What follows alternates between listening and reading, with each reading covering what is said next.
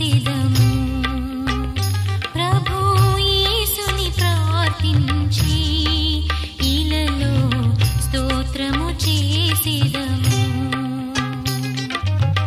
దేవుని వాగ్దానములను మేము బలముగా నమ్మెదము. యెషయా గ్రంథము 27వ అధ్యాయము 3వ వచనం దగ్గర నుండి చదువుతాను, వినండి. యెహోవా అను నేను దానిని కాపు చేయుచున్నాను, ప్రతి నిమిషమున నేను దానికి నీరు కట్టుచున్నాను. ఎవడునూ దాని మీదకి రాకుండానట్లు దివారాత్రము దాన్ని కాపాడుచున్నాను. నా యందు క్రోధము లేదు. గచ్చపొదలను బలురెక్కసి చెట్లను ఒకవేళ నుండి నెడల యుద్ధము చేయువని వలె నేను వాటిలోనికి వడిగా జొచ్చి తప్పక వాటిని కాల్చివేయుదును. ఇలాగు జరగకుండానట్లు జనులు నన్ను ఆశ్రయింపవలను, వారు నాతో సమాధాన పడవలను. రాబోవు దినములలో యాకోబు వేరుపారును, ఇశ్రాయేలు చిగిర్చి పోయును.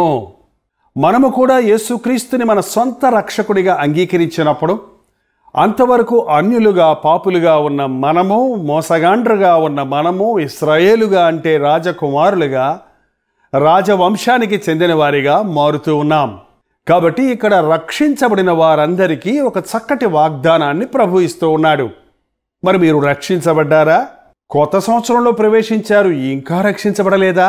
దేవుని వాక్యం చెబుతుంది, కోతకాలము గతించిపోయినది, గ్రీష్మకాలము జరిగిపోయాను, మనం ఇంకనూ రక్షణ పొందకయే ఉన్నామన్నట్టు. ఇదిగో క్రిస్మస్ అయిపోయింది, వాచ్ నైట్ సర్వీస్ అయిపోయింది, కొత్త సంవత్సరపు ఆరాధన అయిపోయింది, ఇంకా రక్షించబడకనే ఉన్నారా? ఎన్నో అవకాశాలు ప్రభు మీకు ఇచ్చాడు కదా, ఎన్నో రీతిలుగా దేవుని వాక్యాన్ని మీరు వింటున్నారు కదా, ఎన్నోసార్లు పరిశుద్ధాత్ముడు నీ పాపముల గురించి నిన్ను ఒప్పింపజేస్తున్నాడు కదా, ఇంకా నీ హృదయాన్ని ప్రభువుకి ఇవ్వలేదా? కనీసం ఈ రోజైనా, ఇప్పుడైనా ప్రభువును మీ రక్షకునిగా అంగీకరించండి. దేవుని బిడ్డగా నీవు మారకుండా దీవెనల కొరకు ప్రాకులాడటం వల్ల ప్రయోజనం లేదు. ఆయన రక్తములో కడగబడకుండా నీవు దీవించబడలేవు. ఆయన చిత్తాన్ని ఎరిగి ఆయన వాక్యానుసారంగా బ్రతకకుండా నీవు అభివృద్ధి ఎలా పొందుతావు? ఎంతోమంది ఈ రోజున రక్షించబడకుండానే ఆశ్రదించబడాలని మాలాంటి సేవకుల్ని ఆశ్రయిస్తున్నారు. మాకేదో కానుకలు పంపితే, మేమేదో మీకోసం ప్రార్థన చేస్తే మీ హృదయాలు దేవునికి ఇవ్వకపోయినా మీరు ఆశీర్వదించబడతారని అనుకుంటున్నారు. కుదరదండి. మీరు ఎంత కానుకలు ఇచ్చినా, ఎంతమంది మాలాంటి దైవజనులు మీకోసం ప్రార్థించినా మీ హృదయాన్ని యేసు ప్రభువుకి ఇవ్వకపోతే మీ జీవితంలో నిజమైన ఆశీర్వాదం లేదు. ఒకవేళ ఈ లోక సంబంధమైన ఆశీర్వాదాలు ఉన్నట్టుగా మీకు కనబడతాయేమో కానీ, ఇదిగో యాకోబు ఆశీర్వదించబడాలి అనే ఆశ కలిగిన వాడు మోసంతోనో కుయుక్తితోనో ఎలాగోలాగా ఆ జ్యేష్ఠత్వ హక్కును సంపాదించుకోవాలని అబద్ధాలు చెప్పి మోసం చేసి జ్యేష్ఠత్వ హక్కు సంపాదించుకున్నాడు. ఆశీర్వదించబడాలని నానా తిప్పలు పడి మేనమామ ఇంట్లో ఎన్నో పనులు చేశాడు, ఎన్నెన్నో కుయుక్తులు ఉపయోగించాడు, ఎన్నో రీతులుగా ప్రయాసపడ్డాడు. ఆశీర్వాదం పొందాలి అని ఆతృతతోటే ఉన్నాడు. దేవుడు దర్శనమిచ్చినప్పుడు కూడా, ప్రభువా నేను పో మార్గం అంతా నీవు నాకు తోడుండి, తినుటకు ఆహారము, కట్టుకొనుటకు వస్త్రములు ఇచ్చినడల నీవు నా దేవుడవై ఉంటావు, నేను నీకు దశంభాగాలు ఇస్తానన్నాడే గాని తన హృదయాన్ని ప్రభువుకు సమర్పించలేదు. ఎంతసేపు కూడు గుడ్డే ఆశీర్వాదం అనుకునేవారిగా ఈ రోజున మనుషులు ఉండటం ఎంత విచిత్రమైన విషయం. యేసు ప్రభువును నమ్మిన వారికి కావలసిన ఆహారాన్ని, వస్త్రాలని ఆయన సమృద్ధిగా ఇస్తాడు. అది నా అనుభవం. ఇదిగో నీలాగా శుభ్రమైన వస్త్రాలు వేసుకొని నిలబడుతున్నప్పుడు చాలామంది అసూయపడుతూ ఉన్నారు. కొందరు మాకెంతో డబ్బున్న మూలాన్ని ఇలా చేస్తున్నామంటున్నారు. ఎందుకు ఆ దర్జా అంటున్నారు. మరి దేవుడు తన బిడ్డలను దర్జాగా ఉంచడా? గొప్ప దేవుణ్ణి గురించి ప్రకటించే మేము గొప్పగా ఉండొద్దా? ఏమన్నాడు ప్రభు? నా నీతిని, నా రాజ్యాన్ని మొదట వెతకండి, అప్పుడు ఇవన్నీ మీకు అనుగ్రహిస్తాను. ఏమి తిందుమా, ఏమి తాగుదుమా, ఏమి ధరించుకొద్దుమా అని అన్యజనుల్లాగా మీరు విచారించొద్దు. ఆకాశ పక్షులను చూడండి, అవి విత్తవు, కోయవు, కానీ ఒకటి కూడా పస్తుండదు. ఒకవేళ మనం రోజు అన్నమే తింటామో, లేక గోధుమ రొట్టె తింటామో, మరేదన్నా తింటామో కానీ ఆకాశ పక్షులు రోజుకో రకం గింజలు తింటాయి, రోజుకో రకం ఫలాలు తింటాయి. అవి సమృద్ధిగా ఉంటాయి, వాటికి దిగులు చింత లేదు. ఆయన్ని నమ్మిన వారికి ఆహారం ఇస్తాడు, మంచి ఆహారం ఇస్తాడు, శ్రేష్టమైన ఆహారాన్ని ఇస్తాడు.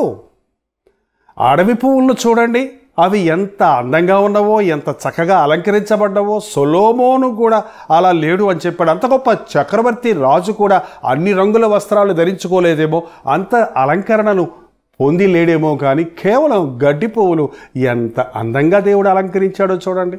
వాటికంటే మీరు శ్రేష్ఠులు కాదా? అడవి పువ్వులను అలంకరించిన దేవుడు ఆయన్ని నమ్మిన బిడ్డలకు అలంకరణలు ఇవ్వడా, అవసరమైనవి ఇవ్వడా అని ఒకసారి ఆలోచిస్తే ఆశ్చర్యం కలుగుతుంది. తప్పక దేవుణ్ణి వెంబడించేవారు ఆశీర్వదించబడతారు. అంతరంగంలోనూ ఆశీర్వదించబడతారు, బహిరంగంగానూ ఆశీర్వదించబడతారు. ప్రియుడా, నీ ఆత్మ వర్ధిల్లుచున్నట్లు నీవు అన్ని విషయాల్లో వర్ధిల్లాలి అని పౌలు చెప్పినట్లుగా, ఆత్మలో ఒక వ్యక్తి అభివృద్ధి చెందుతున్నప్పుడు అన్ని విషయాల్లోనూ అతడు అభివృద్ధి చెందుతాడు. అయితే కొందరు బాహ్య సంబంధమైన విషయాలలోనే అభివృద్ధి పొందుతున్నారు. ఆత్మలో అభివృద్ధి పొందని మూలాన వారి జీవితంలో సమృద్ధిని, శాశ్వతమైన దీవెనను చూడలేకపోతున్నారు. యాకోబు అడిగినట్లుగానే అతనికి కావలసినవన్నీ దొరికాయి. 2 భార్యలను సంపాదించుకున్నాడు, అనేక మంది బిడ్డలను సంపాదించుకున్నాడు, గొర్రెల మేకల మందలు సంపాదించుకున్నాడు. కానీ మనశ్శాంతి లేని స్థితిలోనే మిగిలిపోయాడు. కాబట్టి పెనుయేలు దగ్గర పెనుగులాడాడు దేవుడితో. నీవు నన్ను ఆశీర్వదిస్తే గాని నేను నిన్ను వదిలిపెట్టను. నేను సంపాదించుకున్నవన్నీ నిజమైన ఆశీర్వాదం కాదు. నా అంతరంగంలో నిజమైన సమాధానం లేదు. నా అన్నతో నాకు సమాధానం లేదు. నా మామతో నాకు విరోధం కలిగింది. నా జీవితంలో భయము, దిగులు వెంటాడుతూ ఉన్నాయి. ఎన్ని ఉన్నా సంతోషము, సంతృప్తి లేదు. నన్ను నీవు ఆశీర్వదించయ్యా అని ఆ రాత్రి పెనుగులాడాడు. మరి మీరు ఎప్పుడైనా దేవునితో పెనుగులాడారా? దేవుడిచ్చు నిజమైన ఆశీర్వాదాన్ని పొందారా? ఎవని అతిక్రమములు మన్నించబడునో వాడే ధన్యుడు అని చెప్పినట్లుగా, ఎవరి పాపములు క్షమించబడతాయో వాడే నిజమైన ధన్యుడు, నిజముగా ఆశీర్వదించబడినవాడు. మరి అట్టి ఆశీర్వాదాన్ని మీరు పొందారా? లేకపోతే మొట్టమొదటిగా దేవునితో సమాధానపడండి. దేవునితో మీ హృదయాన్ని సరిచేసుకోనండి. ఆయన ఇచ్చు రక్షణ అనుభవాన్ని వ్యక్తిగతంగా మీరు అనుభవించండి. ఆత్మ సంబంధమైన ఇశ్రాయేలు జనాంగంగా, పరలోక వారసులుగా మారండి. అప్పుడు ఈ వాగ్దానాలు మన పట్ల నెరవేరుతాయి. ఏమిటవి? యాకోబు వేరు పారును, ఇశ్రాయేలు చిగిర్చి పూయును. యాకోబు వేరు పారును. మనం ఒక వృక్షాన్ని చూసినప్పుడు ఆ వృక్షానికి బహిరంగంగా కనపడే ఫలాలు, కొమ్మలు, చెట్టును చూసి ఆనందిస్తామే కానీ ఆ చెట్టు అలా నిలబడటానికి, ఫలించటానికి కారణమైన వేరును గురించి మనం ఆలోచించాం. ఒక చెట్టు వేరు పారినప్పుడే అది బహుగా ఫలిస్తుంది. మీరు క్రిందికి వేరు తన్ని పైకి ఫలించాలి అని ప్రభు చెప్తున్నాడు. అయితే ఈ దినాల్లో విశ్వాసులు ఎంతసేపు అభివృద్ధి, ఆశీర్వాదం అంటున్నారు. దానికి తగినట్టుగానే నేటి బోధకులు బోధిస్తూ ఉన్నారు.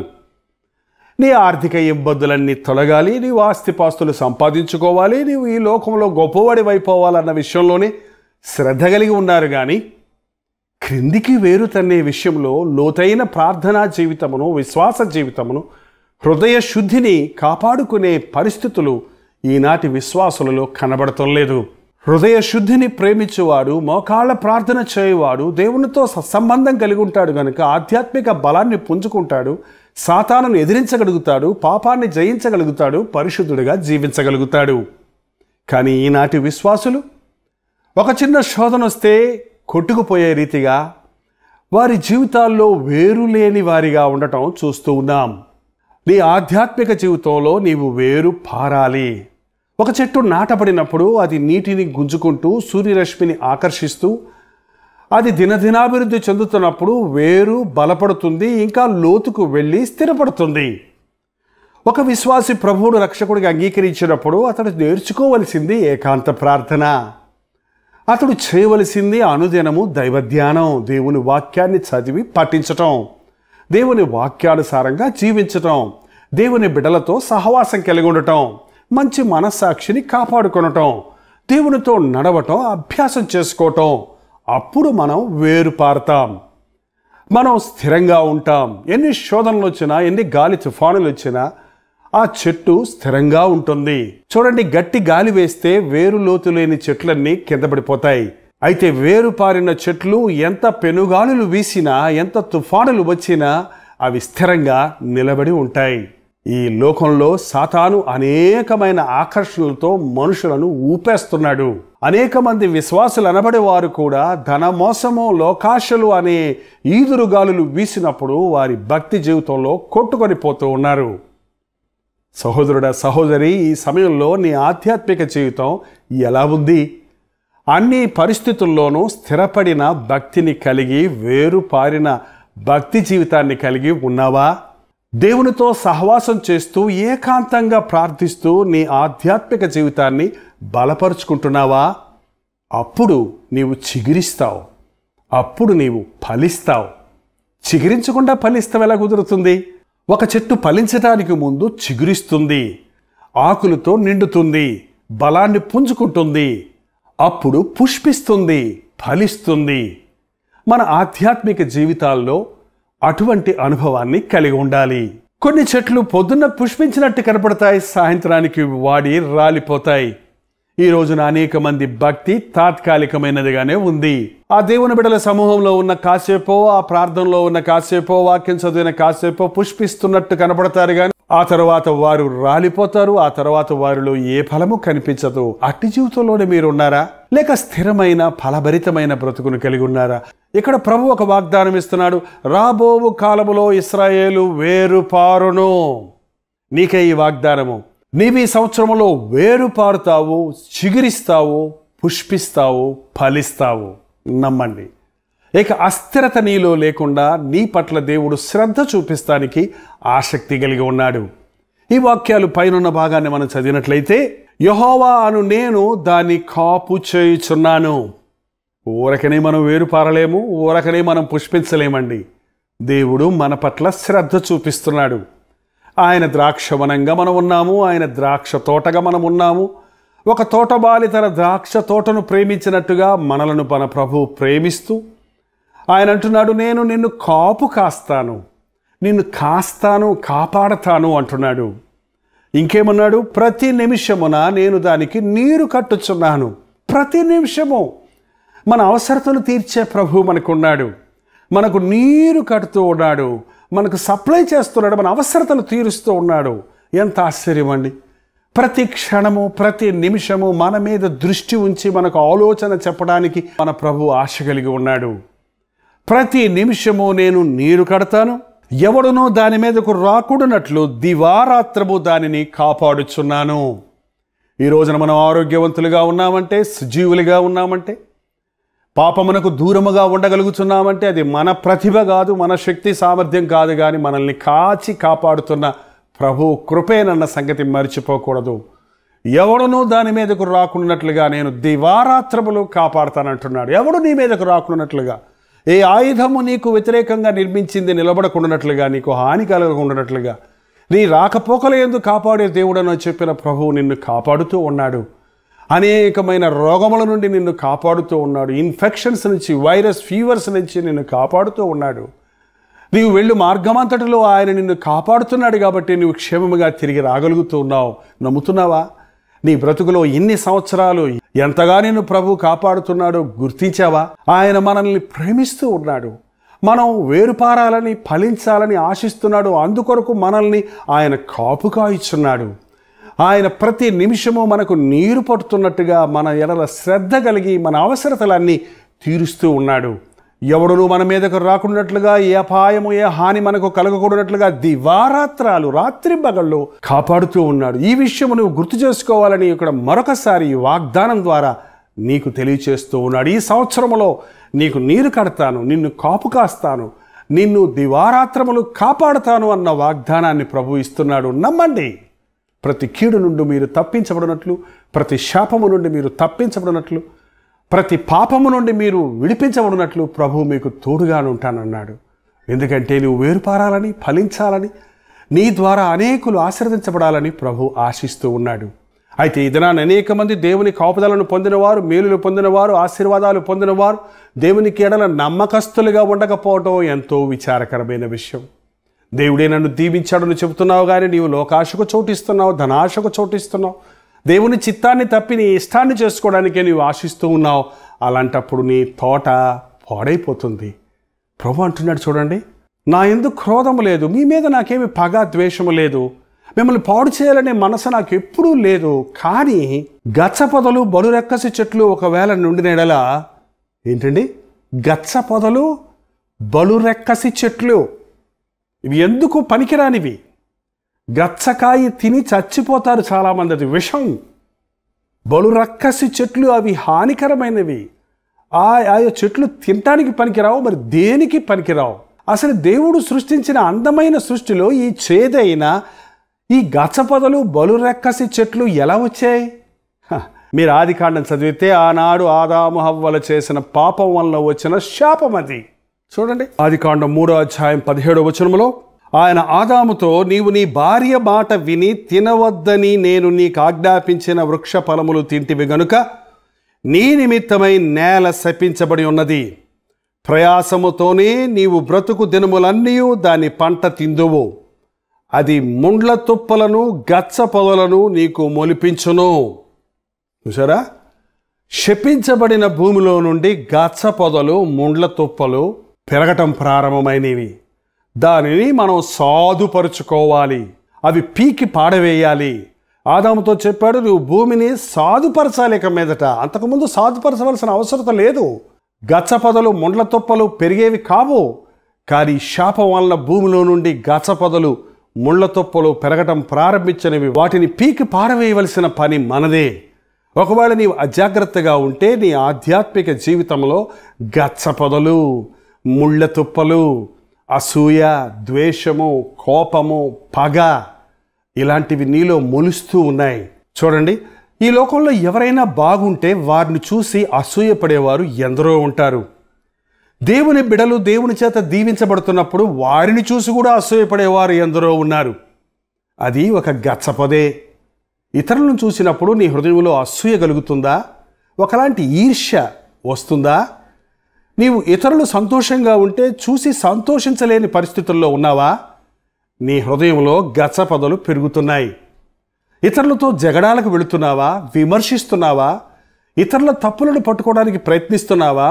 నీవు ముండ్ల పొదలను నీ జీవితంలో పెంచుకుంటున్నావు. ఆ నీచమైన స్వభావాన్ని విడిచిపెట్టండి. ఇతరులు సంతోషంగా ఉంటే సంతోషించండి. ఇతరులు బాగున్నప్పుడు ఆనందించండి. అసూయపడే మనసు సాతాను బుద్ధిని గ్రహించండి. వాటిని పీకి పాడవేయండి. వాటి విషయమై సమాధానపడండి. కోపము, ద్వేషము, ఈర్ష్య, అసూయ ఇవన్నీ మానవుని జీవితాన్ని నాశనం చేస్తున్నాయి. కాబట్టి ప్రభు అన్నాడు, నీవు నా బలిపీఠ దగ్గరకు వచ్చినప్పుడు నీ సహోదరునితో సమాధానపడి వచ్చి నాకు బలి అర్పించు అని. ఆధ్యాత్మిక జీవితంలో నీవు ఫలించాలంటే నీ జీవితంలో పెరుగుతున్నటువంటి గచ్చ పొదలు, ముళ్ళ తుప్పలను పీకి పారవేయాలి. నీవు అలాగే వాటిని వదిలేస్తే నీవు దేవుని ఆశీర్వాదాలను పొందుతూ దేవుని చేత నీరు కట్టబడుచు కాపుదల కాయబడుతూ గచ్చ పొదలు బలురక్కసి చెట్లను పెంచుచున్న వాడివైతే నేను మీదకు యోగుడు యుద్ధానికి వచ్చినట్లు వస్తానని, అగ్నితో నీలో ఉన్న చెత్తను కాల్చివేస్తారని ప్రభు చెప్తూ ఉన్నాడు. దేవుని కోపాగ్ని మన మీదకు రాకముందే మనం పశ్చాత్తాపడటం నేర్చుకోవాలి. మన హృదయాన్ని శుద్ధి చేసుకునటం నేర్చుకోవాలి. అందుకే ప్రభు అంటున్నాడు తర్వాత వచనంలో, ఈలాగు జరగకూడనట్లు జనులు నన్ను ఆశ్రయింపవలను. అంటే నేనొచ్చి నీ మీద నా కోపాగ్నిని కుమ్మరించకుండా నీవు నన్ను ఆశ్రయించాలి, నన్ను క్షమాపణ అడగాలి, నాతో సమాధాన పడాలి. వారు నాతో సమాధాన పడవలను. సమాధాన పడటానికి మనకు అవకాశం ఉందండి. మన ప్రభువు సమాధానకర్త. మనం ఆయన యొద్దకు వెళ్ళి క్షమించు ప్రభువా అంటే మనల్ని క్షమించే ప్రభువు, మన మీద ఉన్న కోపాగ్నిని తొలగించే ప్రభువుగా ఉన్నాడు. దేవునితో సమాధాన పడటం అభ్యాసం చేసుకో. అంటే దేవునికి వ్యతిరేకమైన విషయాల విషయమై దేవుని దగ్గరకు వెళ్ళి ఒప్పుకొని విడిచిపెట్టు. దేవుణ్ణి దుఃఖపరిచిన విషయాల కొరకు పశ్చాత్తాపడి ప్రభు క్షమాపణ కోరుకో. అప్పుడు దేవుని కృప నీకు తోడై ఉంటుంది. అప్పుడు రాబో కాలంలో నీవు వేరుపారుతావు, చిగురించి పుష్పిస్తావు. ఈ నూతన సంవత్సరంలో అత్యధికంగా ఆశీర్వదించబడాలి, ఫలించబడాలి అని ఆశించటం వల్ల ప్రయోజనం లేదు. కానీ మనల్ని కాపుగాచే ప్రభు కృప కొరకు వేడుకుంటూ, మనల్ని ప్రేమిస్తున్న ప్రభు ప్రేమను గుర్తించి, ప్రతి క్షణము మనల్ని నీరు కట్టి పోషిస్తూ సంరక్షిస్తున్న ప్రభు ఎడల కృతజ్ఞత కలిగి, ఏ కీడు ఏ అపాయం మన మీదకు రాకుండానట్లు దివారాత్రములను మనల్ని కాపాడుతున్న ప్రభువుకు కృతజ్ఞతాస్తుతులు చెల్లించి, మనం హృదయ శుద్ధిని ప్రేమిస్తూ బలురక్కసి పొదలు, గచ్చ పొదలు ముళ్ళ తుప్పలు మన హృదయాలలో పెరగకుండా ఎప్పటికప్పుడు వాటిని సరిచేసుకుంటూ వాటి విషయమై పశ్చాత్తాపడుతూ ప్రభువుతో సమాధానపడిన ఎడల, ప్రభువును ఆశ్రయించిన ఎడల తప్పక మనం దీవించబడతాం, మనం వేరుపారుతాం. ఎవడు మనల్ని కదల్చలేనటువంటి క్రైస్తవ భక్తిని కలిగి ఉంటాం. ఏ శోధనకు లొంగనటువంటి విశ్వాస జీవితాన్ని కలిగి ఉంటాం. అంతేకాదు మనం ఫలిస్తాం. మనం ఆర్థికంగా, ఆరోగ్యపరంగా, కుటుంబ పరంగా అన్ని విషయాల్లో కూడా ఉన్నతమైన స్థితిలోనికి హెచ్చించబడతాం. అప్పుడు వారు భూలోకమును ఫలభరితముగా చేయుదురు. ఆశీర్వదించబడిన మనం భూలోకమంతటినీ ఫలభరితంగా చేయగలుగుతాం. హల్లెలూయా. దేవుడు నీ పట్ల ఎంత గొప్ప ఆలోచనలు కలిగి ఉన్నారో చూసారా? నీవు ఫలించినప్పుడు నీవు నీ చుట్టూన్న వారందరికీ ఆశీర్వాదకరంగా మారాలని, భూలోకమంతటికి నీవు దీవెనకరంగా ఉండాలని దేవుడు ఆశిస్తూ ఉన్నాడు. మనం ఫలభరితమైనప్పుడు, మనం ఆశీర్వదించబడుతున్నప్పుడు మన మీద అసూయపడేవారు అనేకులు ఉంటారు. అనేక సార్లు మనం ఇతరులు మన మీద అసూయపడుతున్నారని కుమిలిపోతూ ఉంటాం, లేక మనం కూడా వారికి వ్యతిరేకంగా మాట్లాడుతూ ఉంటాం. నీ జీవితంలో నీవు ఇతరులను చూసి అసూయపడే పరిస్థితి నుంచి విడుదల పొందాలి. అదే సమయంలో నీపై అసూయపడే వారిని నీవు క్షమించి ప్రేమించటం నేర్చుకోవాలి. లేకపోతే నీ భక్తి జీవితంలో నీవు బలహీనమైపోతావు. నీవు ఆశీర్వదించబడిన తరువాత నిన్ను పడగొడటానికి సాతానుడు నీపై అనేక మందిని అసూయపడే వారిని లేపుతాడు. వారితో నీవు పోరాడినప్పుడు, లేక వారిని విమర్శించినప్పుడు, వారితో జగడమాడినప్పుడు నీ ఆశీర్వాదాలను నీవు పోగొట్టుకుంటావు. ఇస్సాకు 100 ఫలం పొందినప్పుడు, ఏ పని చేసినా సఫలమవుతున్నప్పుడు, పాడుబడిపోయిన నూతులను తవ్వినప్పుడు, మంచి జలఊటలు పొందుతున్నప్పుడు అతను చుట్టూన్న వారు అసూయపడి మాది అని జగడానికి వచ్చారు. అయితే ఇస్సాకు వారితో జగడమాడలేదు. తీసుకోండి, తీసుకోండి, తీసుకోండి అని ఇచ్చేశాడు.